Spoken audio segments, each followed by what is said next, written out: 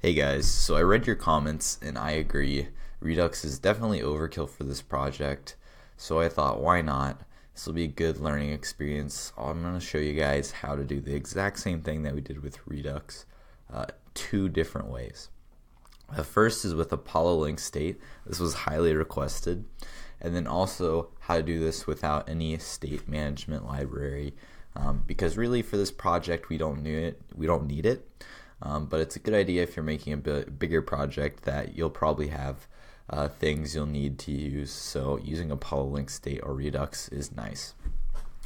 So what I'm going to do is basically just go back in time, like we never even did Redux.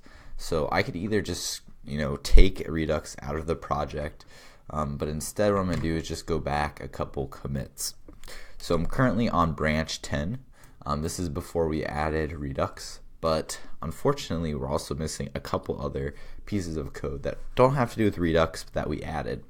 Now the back end we can keep the same, but what I'm going to do is I'm going to add the stuff right now that we are missing, which is just a few pieces of code. And then we are going to go ahead and see how you can add Apollo link state to this. And so I'm going to create a new base branch. So I'm on branch 10 right now. So if you want to follow along, I'm about to create a new branch that you can clone, or you can either go back before you added Redux, or go ahead and just cut Redux out altogether. Okay, so with that said, the first thing that we changed was how we got our token. So let's copy this. And by the way, I'm just copying this off of the code on GitHub. This is our latest code. So instead of just getting a refresh token, we now get a new token and a user ID, and pass the new token in here. And then the reason why we're getting those is because we changed our server and we get a token and a user ID now. I believe is how we did it. Yep. Okay. And then the other place is in our new products. So in new products we are now updating the cache. So let's go ahead and go over to new product, and we're going to paste this in right here. And so we also need to import products query, and we also need to grab some stuff from our mutation. So we can copy this. There we go. So these are all the fields we want to get from our product that we added. And then at the top we're just going to import like we did before. So we're going to get this from products. And then in products we just need to grab the seller ID from the products query, and then we just need to export this. And cool, we are now up to date with the code. The only difference is we don't have Redux. So we're going to do the same thing with Apollo link state. So I'm going to just do git checkout, create a new branch, and I think I'm on 13. And this is just going to be our base branch. I'm going to go ahead and add all this stuff. Commit. This is basically just removing Redux is what we just did on this branch. Okay, so go ahead and clone this branch if you would like to. I'll have this code on GitHub. So branch 13 is where we're going to start off, and yeah, let's add Apollo link state in this video. So here's Apollo link state. It's README, and the first thing we're just going to do is just add it to our project. It's a separate library. It does not come with. I'm pretty sure it doesn't come with our preset. We can double check this though. So we come in here with client. Yeah, it doesn't. So we're gonna install this, and then you'll notice Apollo link state, we actually write the resolver on our front end, so that's pretty cool. But I'm gonna open this up, yarn add Apollo link state. So now it's added to our project, and I can go ahead and import it. And I'm just gonna copy the code in the README, because this is basically what we want to do. Alright, so pretty simple stuff. We're grabbing a with client state from Apollo link state, so that's our import we're going to use. They're creating another in-memory cache, so get rid of this, and we're going to put it right here. Okay, so State link we actually are going to add to our client like this. And if we look at the README, the way they do it is they say Apollo link dot from, and they put it in front of the HTTP link. So for us, we don't have Apollo link imported right now, but it comes with the Apollo client preset. So we're just going to say Apollo link, and then for our link right here, we can say Apollo link dot from, and then we can pass in our array. Now I assume this is doing the same thing as the concat here, so what I'm going to do is just put off link there. Now if this crashes, we can go ahead and change this later, but we have off link, and then we also have our state link, so we're just adding all our links in here. So to create the link for our client, we add our state link, our auth link, and then our HTTP link, which is an upload file link. So that's now on our client. And then what the heck is our state link doing over here, right? So we call with client state, and notice how we pass in a new cache, similar to how we add a cache to the client. So we have two caches going on, one for regular client and one for our state. So here you'll notice we have resolvers, and this is just like how you would do it on the server side. You're going to have a mutation, and alright, what mutation do we want to run, right? So for us, we want to add user, and we're just going to grab a user here, right? And for us, what's coming with the user is just a user ID. So we can say data, and what's the data, and I don't think, so network status, I don't think the name matched up, right? So update network status is different than network status. But you'll notice what we're going to do is, how do we call this mutation afterwards? We're going to be adding a @client link, so it knows not to make a server call, and it's in our client, and you'll notice the name is matching up. So the name here matches up with our name and our mutation, and then our query over here, we can set defaults to, which for us is not really necessary to add a default, but we could. And then you'll notice how we're going to write a query, and we @client. But now notice this thing is called network status, and that's the name we use here. So this is the name of your mutation, this is the name of your query. So we can say kit user is the data here, and then here it's going to have a user, and the type name is going to be a user, so we're going to be returning a user from this. So this is the name of your mutation, this is the name of your query. Remember this because we're going to be using it. And then you'll notice we're getting cached from what usually is the context, and then we're just writing that data. So pretty simple. So now we can call this mutation like we would call any other mutation.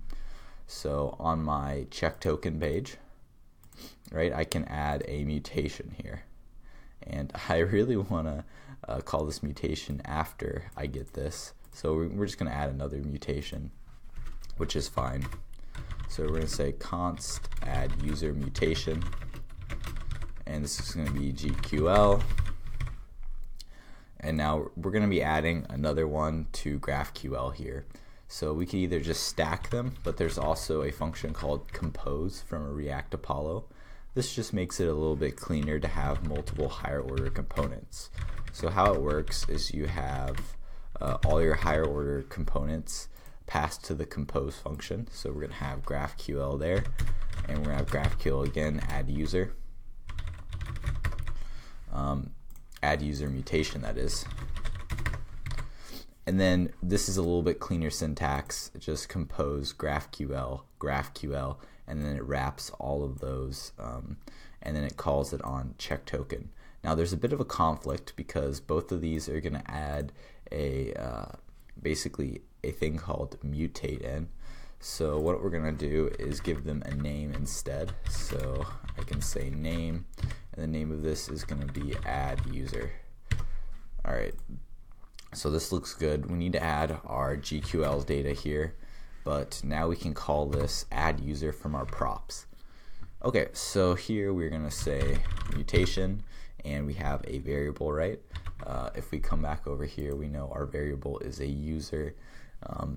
And in this case, we don't really need to make this a user. We could just say user ID, because that's all we need, because we need to have a type here, right? So I'm actually going to change that so it's just an integer. That way it's really easy here. Oops. And actually, before I do this, I want to make sure that this does go ahead and work with at least this Apollo link from. But yeah, so now let's just pass in a user ID. But you could have a user if there was more fields you wanted to add, right? So for us, our user is going to be, you know, let's not even bother with that. Let's just say user ID. So we're going to say just get user ID, and this is going to be of the type name. This is really just an integer, so we'll say user ID. Alright, so this looks pretty good here now. I'm going to refresh to make sure that works. The only thing is our mutation is not filled out, so let's finish filling that out. So add user ID, right? So let's change the name of that. And again, the name here matches the name we use here, so add user ID. Let's get that matched up. And then the user ID is just going to be the user ID we get from our variable, and then we don't really need to return anything. But again, remember to add the @client so it knows this is not a regular mutation. So let's reload. Let's make sure things load. Alright, so stuff loaded, good. So this Apollo link from works just fine. That's good. Okay, so I think this mutation is good to call. So after this, we have our user ID, so we can just say await this.props.add user ID, and then we're just going to pass in, right? So just like you would do anything else, you pass in your variables. So you'll notice this is just like using Apollo client anywhere else and calling a mutation. So add user ID, we just didn't name it that, so let's change it. Alright, cool. So it added the user. So how do we get this user ID, right? Well, how do you get anything from GraphQL or with Apollo? It's with a query. So we want to get this from our products over here. So we're going to add a query. So we would like to get the products, and we also would like to get our user ID. So we could create a separate query, but why not just have this bundled into one, right? So here we're going to get, and remember, use the same name. So here it's going to be get user ID, and it's going to be returning an int, so there's really nothing to grab from this. And actually, I want to change this because this is only an integer. We don't really need to add a type name. I think we can just do that. So the data is going to be get user ID, which returns an integer. So here I'm going to say just get user ID, and this is going to be a client. I don't know if my syntax is quite right on this. It looks like it's wrong. Hey guys, so I figured out why I was getting that error, and I kind of got it to a state where it partially works, but let's talk about what that means. So the first thing that I was doing very wrong was passing the cache. Okay, so I was passing a new cache to both the state and the client, and instead we want to create a cache up here and then pass them the same cache to both of them. But then after that, there seems to be a problem that emerges that has to do with Apollo link state.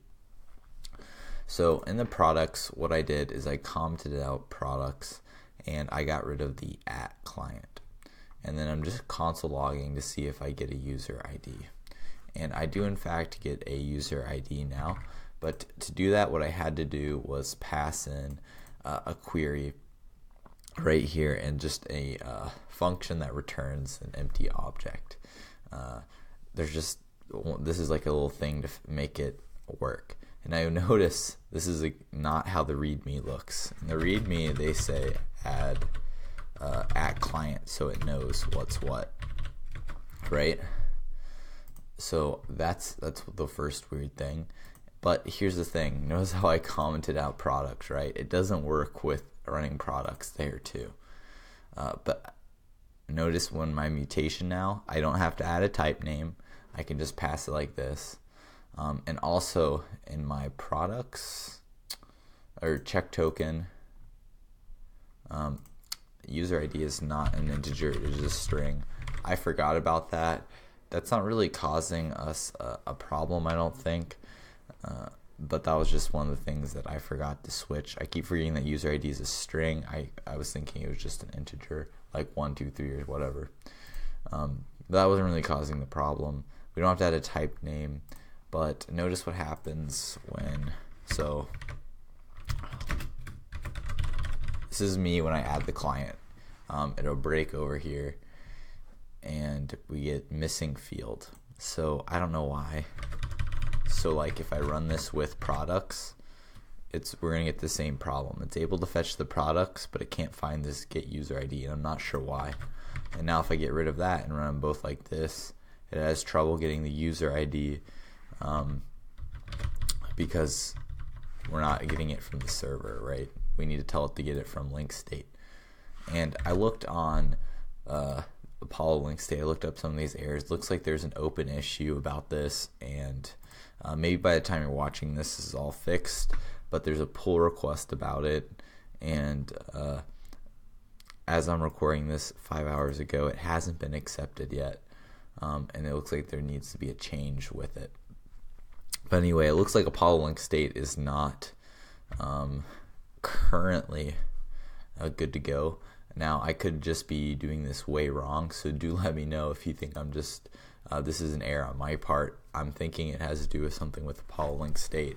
I'm gonna wait for them to up their version and go ahead and install their new code, and then maybe that'll work. But what I think I'm gonna do is just leave this for now, and then I wasn't gonna finish out the rest of this video with Apollo link state either, because I think Apollo link state and Redux are both overkill for this.